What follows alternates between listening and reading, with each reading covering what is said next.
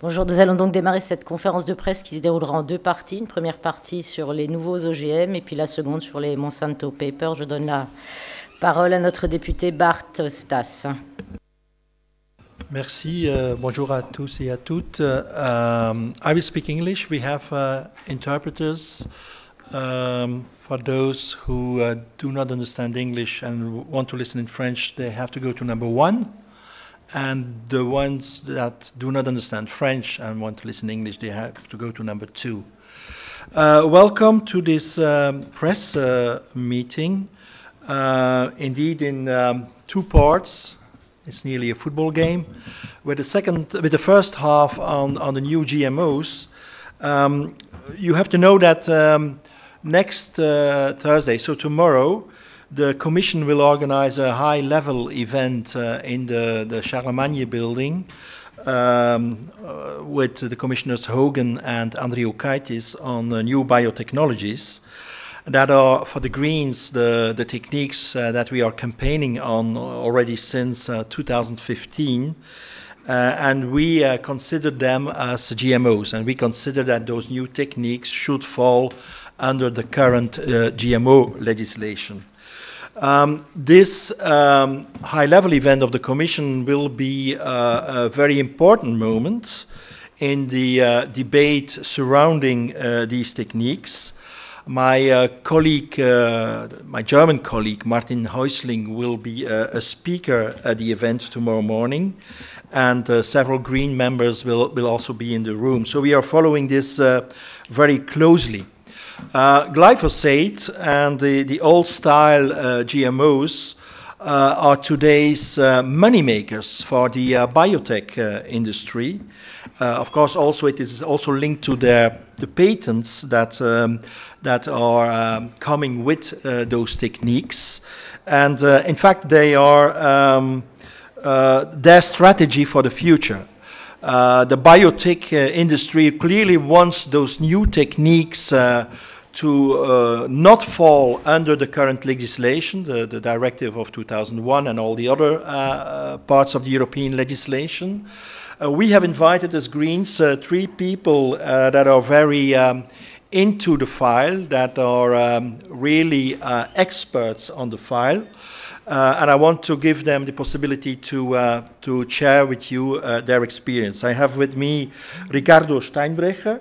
She's a scientist. She represents the European Network of Scientists for Social and Environmental Responsibility. She will start. Then I will give the floor to Daniel EVAIN.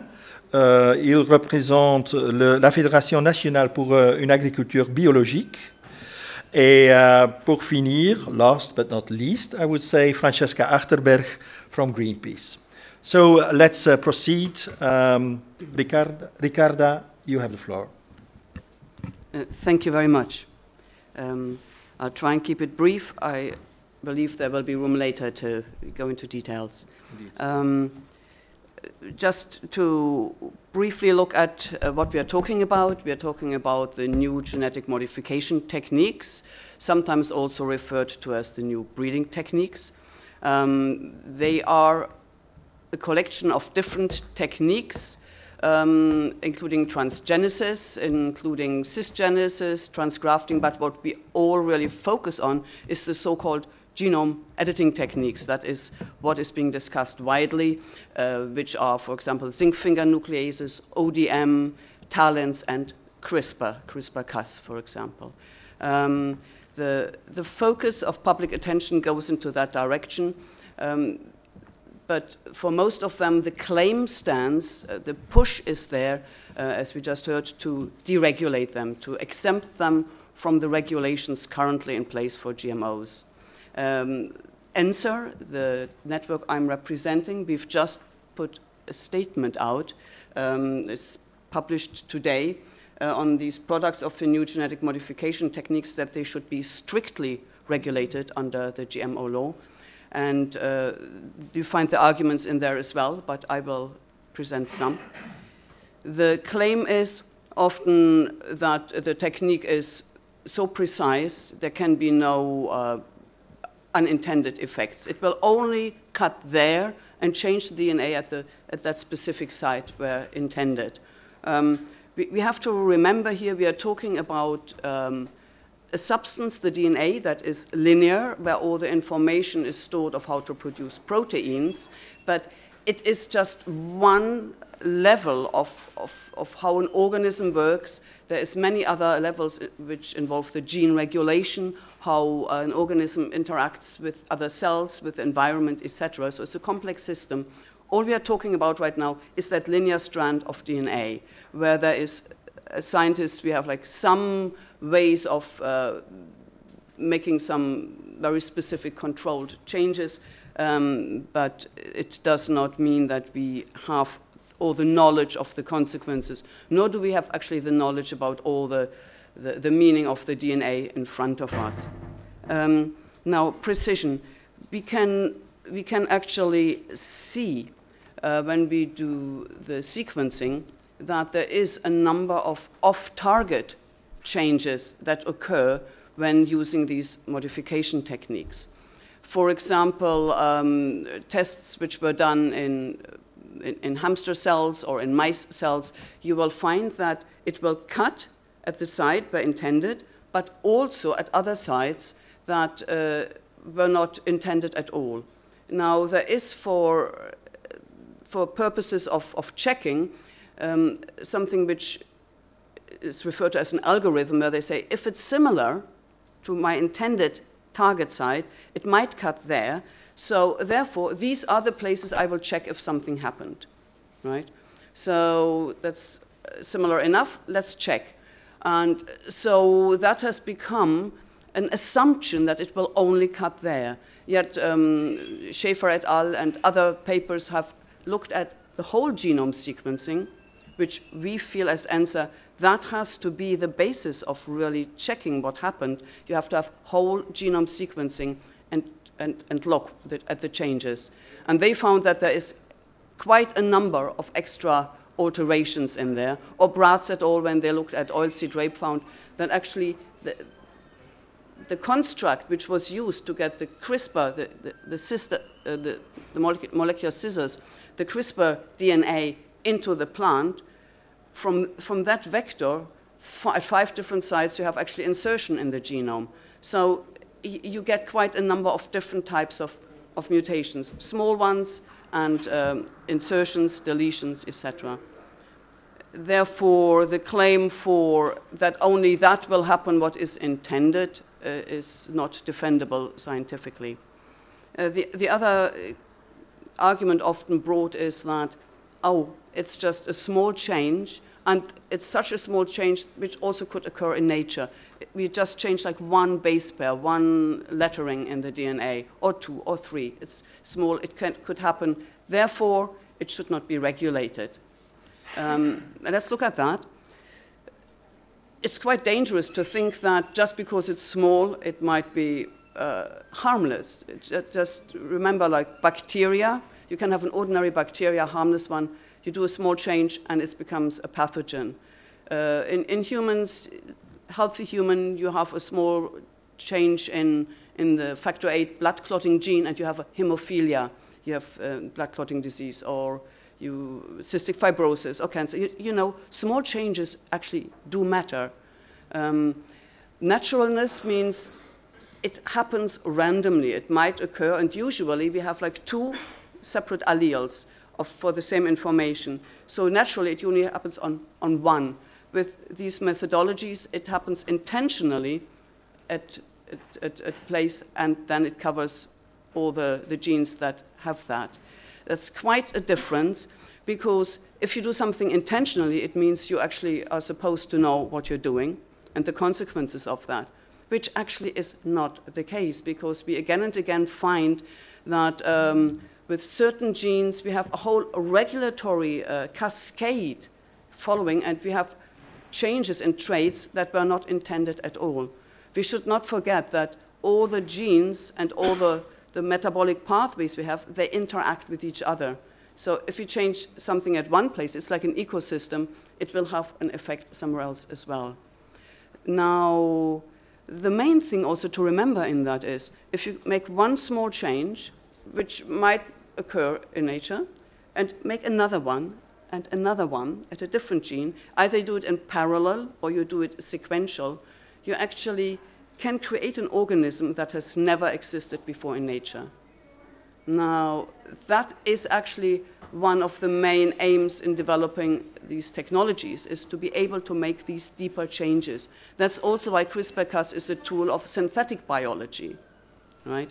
So, given that you can do all these different changes, plus you have the unintended changes, it is actually mandatory from a scientific perspective to say what are the risks and what could be the consequences here, and do we know enough to actually ascertain what they are. So basically we say we need precaution until we know everything is fine, and the indication in the moment are it's not all fine, so we need to have regulation in place that will capture this. We should also not forget that this development of these techniques is rapid.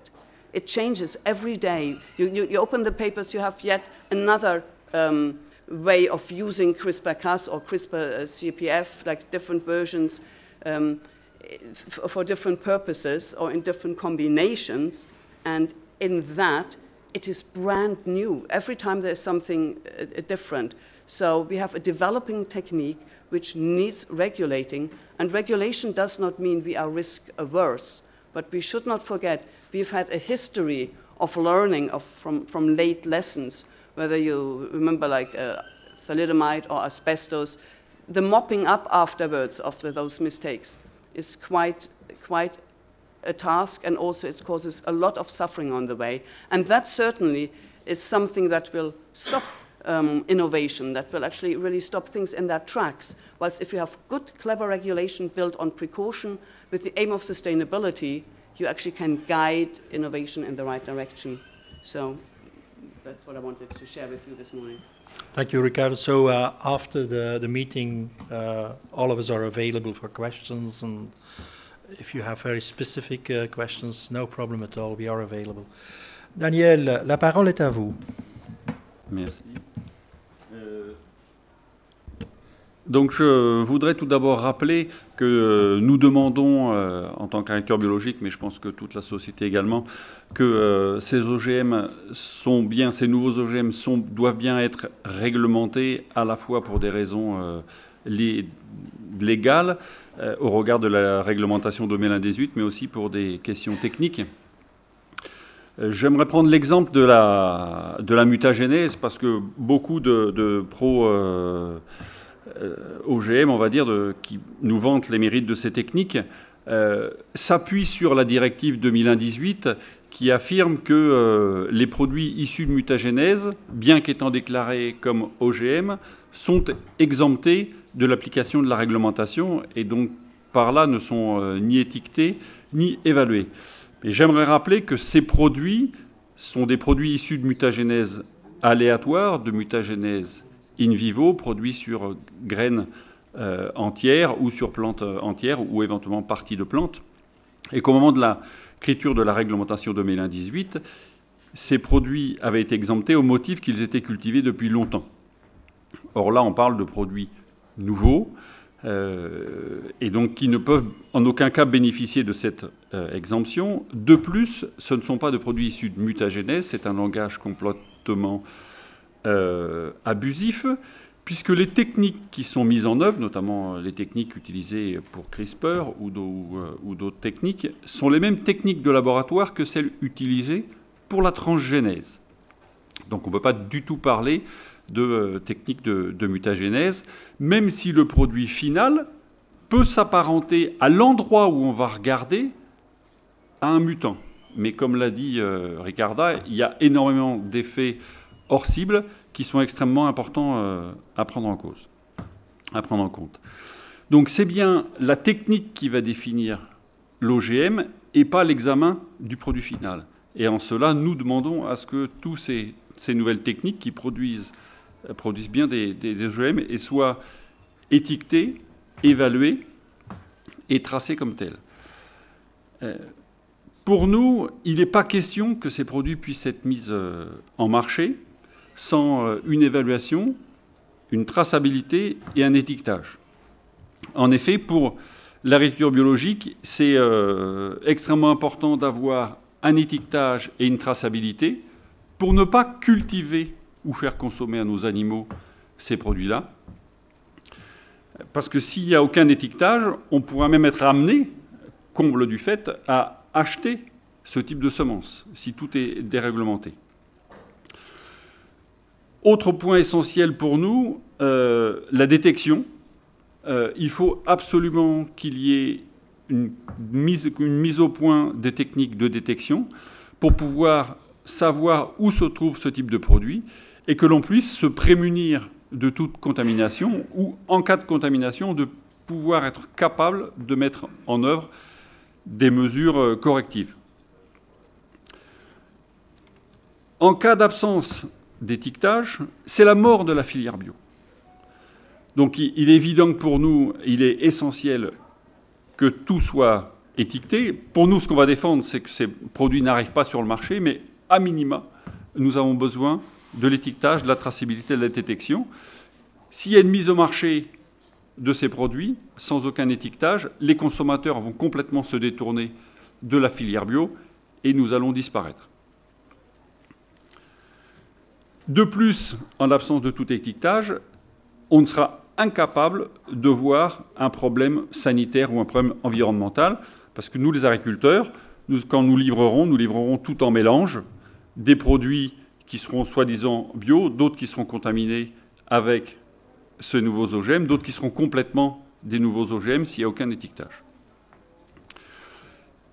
Donc c'est pour nous essentiel et vital. Et enfin, un dernier point sur a-t-on besoin de ce type de produit? Je dis nous n'avons pas besoin de ce type de produit pour arriver à avoir des variétés qui soient de qualité pour réaliser une agriculture même performante en bio. Les techniques actuelles sont largement suffisantes pour obtenir de bons résultats.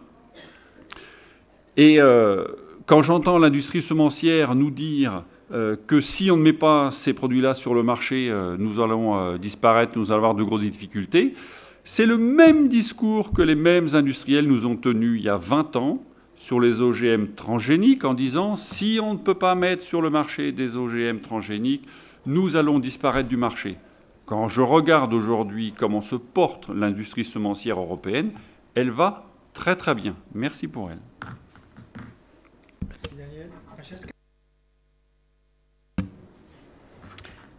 Thank you very much. Thank you for the invitation. So, from our perspective as Greenpeace, we want to say one thing very clearly. These new techniques, which are sometimes called new ways of breeding, new techniques of, for breeding plants and animals, are GM techniques. We're talking about genetic engineering. Let's be very clear about that. It's no need here to muddy the waters. There are no two ways about it. When we talk about genome editing, CRISPR, ODM, etc., this is genetic engineering. And so we join the calls for strict regulation of these GMOs under EU GMO law. We've heard that otherwise the potential risks will not be assessed. That is essential. We've heard otherwise there will not be traceability or labeling of the products, and there will be no way, therefore, for consumers or farmers to avoid GMOs, which is something that the EU has only just recently introduced, a possibility for countries in the EU to ban the cultivation of GMOs. Now, if GMOs are not recognized as such, there will be no way for these countries, for these governments, to do what their citizens ask them to do, and that is to avoid and to stop the cultivation of GMOs. So that is essential. I would like to also remind us that genetic engineering so far, first generation as it were, has failed to fulfill the promises made by its proponents. It has not worked for the farmers, it's not worked for consumers or the environment. And we don't have any reason to expect that the new generation of GMOs will be any different in that respect, and that it will deliver on these fronts. It's the same companies that are promoting new GMOs and that are likely to bring them to market. It's DuPont Pioneer that has announced a first CRISPR-Cas produced crop, which is a maize, GM maize with a higher starch content, supposed to come to market in 3 years. Monsanto and Bayer have both licensed the CRISPR-Cas technology for agricultural uses. And these companies are set to dominate the market for new GMOs as they dominate the market for all GMOs, for old-style, conventional, as it were, GMOs that we see in the marketplace today. And their products will be just another prop for the chemical-heavy industrial farming model that has worked for these companies, but not for anyone else so far. It's not delivered the healthy food and the environmental protection that was promised. And the farming model that these products are part of, let's remind ourselves how it depletes the natural resources and the very basis that farming depends on. I think that is really important, that we cannot continue with these products and these, on the, with farmers buying and depending on products like this that will basically sustain the business as usual. Importantly, we have alternatives today, so it's not like we have to discuss this and we have to find ways to use new GMOs as the Commission in the program for tomorrow's conference is trying to make us believe.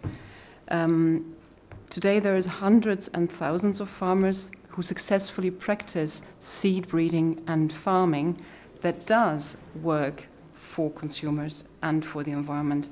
And the seeds developed by and for these farmers are cheaper. They provide resilience to floods and droughts, and they deliver the high quality food that people want. So that's my call to effectively not focus too much on the promises by companies that this is the future, that this is the solution to all our problems, but to actually spend the time and turn to real solutions. The Commission has organized a full-day conference tomorrow on new GMOs. What we would like to see is a full-day conference on agroecology, on the solutions and the support they need from EU policy. Thank you. Thank you, Franziska. To wind up, one of the things that I forgot to say is that Ricarda will also be a member of the morning panel of the high-level conference tomorrow morning, so she will be able to explain her point of view on this. For the Greens and European Free Alliance and the European Union, we have 5 very clear points. First of all, we consider these new techniques as biotechnologies, and for us, their products are GMOs, point. Secondly, the product issued from these technologies should undergo a proper risk assessment. This is what has been said by several speakers. We are working and requesting a full tracing and labeling of these products. That is our third point. Fourth point, and this is also what you said, Franziska, those new products are really not needed. We indeed believe in other techniques, in agrotechnology, and indeed, if the Commission would be honest, she would also organize a full-day event on agroecology. And then our fifth point, the GMO regulation, where we worked with a lot of efforts on already in 2001, and then when the whole regulation was rewritten in 2014, 2015, we think that that GMO regulation should not be rewritten, that those new techniques should not fall under exceptions, the GMO regulation as it stands now should fully be applied to those new techniques. That is our point of view. That is what we are fighting for. That is what we are saying in the Parliament, and that is what we will vote whenever it comes to the Parliament to decide on what the Commission proposes to us.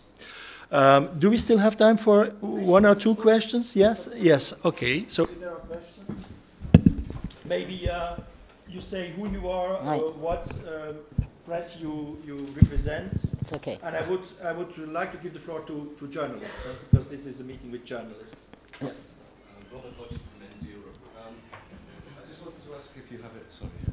Robert Hodgson from ENS Europe. I wanted to ask if you have any idea of the Commission's thinking on, because there's a court case at the moment going on in the ECJ, a case brought in France about this precise idea, and we're waiting for some idea from the court whether these products should be classified as GMOs. As I understand it, the Commission's supposed to be waiting until the verdict of that court case before deciding. Do you have you received any indication of the way the Commission is thinking on this? Are you concerned that they are going to exempt these products from the legislation? Do you have any grounds for being concerned at this stage? You may know that the Commission has earlier promised an interpretation of the law to say whether or not the products of gene editing, but also other techniques, are GMOs or not under EU law. For more than it has already, pushed back the publication of that interpretation for a very long time. There's been a lot of lobbying on that is documented, among others, by Corporate Europe Observatory.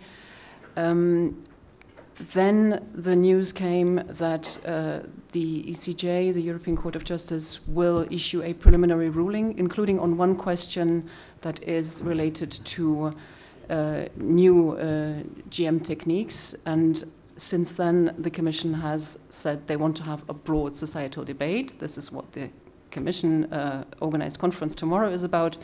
But they will, of course, not say anything about the legal status of these techniques, and I think that's good that they don't. Broadly on that ruling, I'm cautiously optimistic. I must say that the court will, classify genome editing, of course, based on principles, what falls under the EU rules or not, but generally as GMO. Ricarda? It's also very interesting. It's also very interesting to look at the discussion in terms of, like, is the decision a legal decision or is it a scientific decision? And in that kind of spectrum, again, it really needs the wider debate, because what is at stake is really the protection and the obligation to prevent harm arising to human health, to the environment, to the ecosystem. And whatever the best way for that is, needs to be done. It's almost, if it falls in the definition or not is almost irrelevant, because it's quite clear what the task is ahead. But I believe there will be a lot of debate to be had, no matter which way the decision will come out. Other questions? Yeah. Claire Lecoq, excuse me, for the Monde Diplomatique. Oui. I wanted to ask you... Vous pouvez parler français, hein, parce qu'il y a des interprètes. Ok, merci. Je voulais vous demander quel avis vous aviez sur la méthode scientifique utilisée pour faire le rapport du SAM, qui a été publié cette année et qui va être une base pour les débats de demain.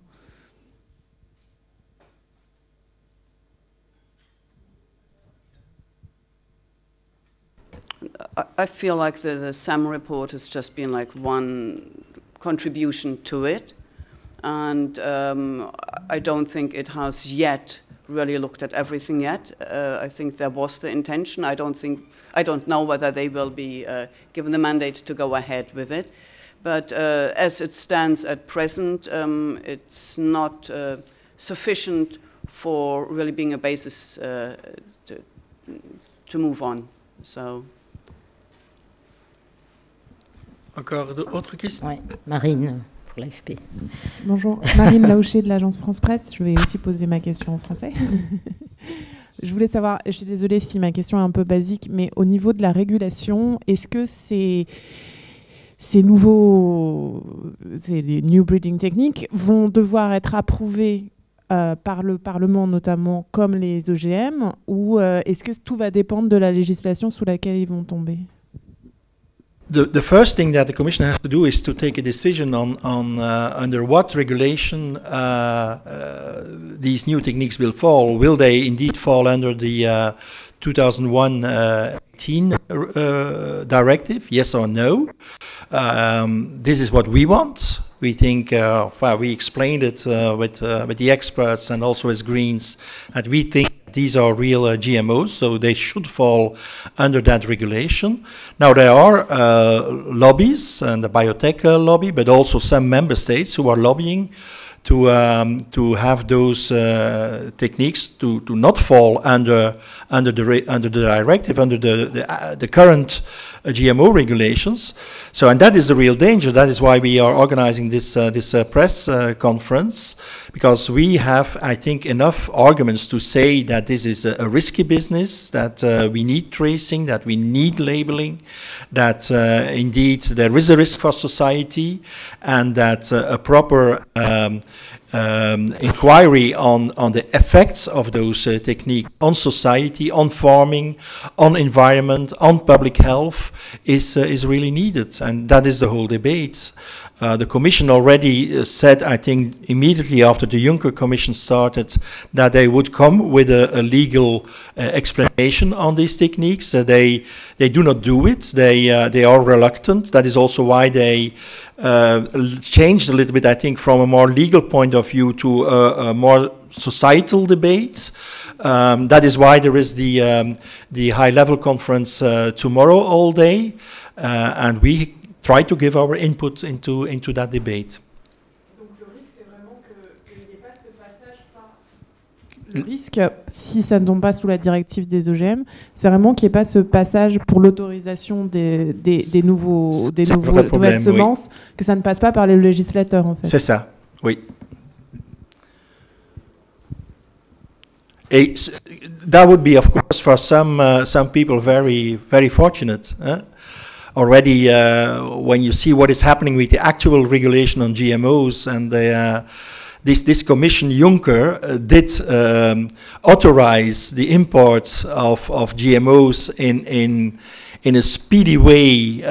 If you see how many imports of GMOs have been authorized by the Prodi and the two Barroso commissions, and you compare that to what the Juncker Commission did, there is a huge disbalance. I tabled with colleagues of all other political groups in the European Parliament objections towards the import and the authorization of cultivation of GMOs in the European Parliament. We always gathered 2/3 majorities. In the Council of Ministers, there is never a qualified majority in favor of those authorizations, and nevertheless, the Commission Juncker continues in approving new authorizations, mainly of imports of GMOs. This is very undemocratic, we think, and it is totally contrary to what Juncker said on the 15th of July 2014 when he did his inauguration speech in the European Parliament, where he said that he would democratize the decision-making process on GMOs. So this new debate on the new techniques is part of that debate, and we think it should fall under the regulation. Une dernière question peut-être, parce qu'il y a encore d'autres gens qui entre-temps sont arrivés. You want to say more? Donc Isabelle Horry pour Europe 1. Bonjour, j'ai deux questions. Si j'ai bien compris, il y a une audience à la Cour de justice le 3 octobre pour les plaidoiries là-dessus. Est-ce que vous, du coup, vous avez un peu une idée de quand le jugement pourrait tomber? Et ce que je ne comprends pas, c'est est-ce qu'une fois que la Cour aura donné son avis, est-ce que le débat sera réglé? Parce que c'est ça que je n'arrive pas à comprendre. En fait, une fois qu'on aura une définition légale, non, ça ne suffit pas. Expliquez-moi ça, je n'ai pas compris. Franziska? I think once we have the ruling, the debate will only begin. Because whoever, will lose out, I think will restart the debate.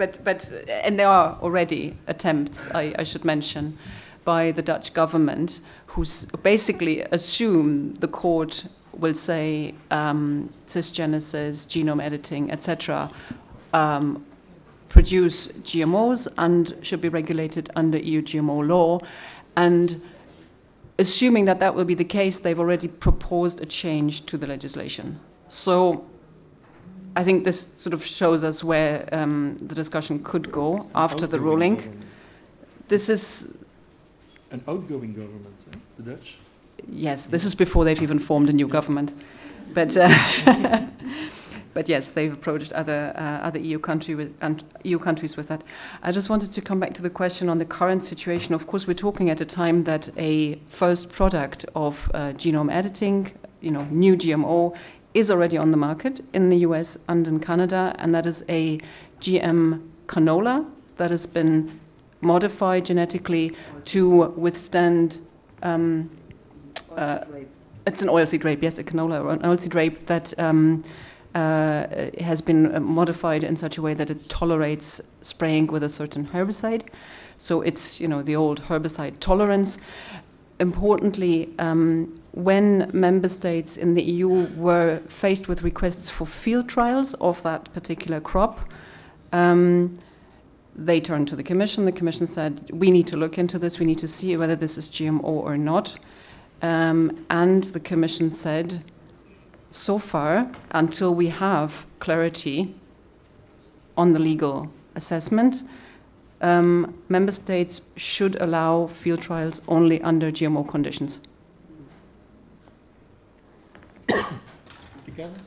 Last word? I think we have two points quickly. One important point is sort of we currently hear as a background to the claim that this should not be regulated, the notion of we need to have like the free hands to develop whatever we can speedily because we have to feed, millions of people, there is climate change. So all of that as a backdrop is being set in order to give them like emergency sort of a free hand to deal with it. We should not forget that what actually will provide sustainable and like proper secure food is an agriculture that is resilient. That's an agriculture that actually is capable of withstanding with its own capacity certain environmental conflicts and challenges. So if we think we can just by changing the DNA a little bit and keep modifying a plant but not actually recognizing that it is part of a bigger system, we actually have a bigger problem at hand, especially when we keep thinking like, oh, more herbicides, or we build in more production of pesticide in order to for the crops to be able to fight pests. We've had it before. As a response, we have secondary pests coming up. We have even worse problems, right? So we need a regulation and a policy background that actually will be fit for the call of today. And as that, just as the last thing, to the statement which you will find in your folder, like which was just published by ENSER and was signed by 60 scientists, will go towards that, also saying like we really need to have a regulation that will fully embrace precaution and that will also be fully in line with sustainability, because otherwise we will not be able to deliver what is required. Okay, let's now change the... Michel. Thanks a lot. Thank you.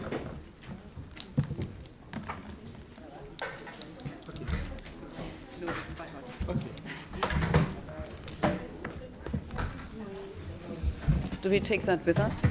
I guess so.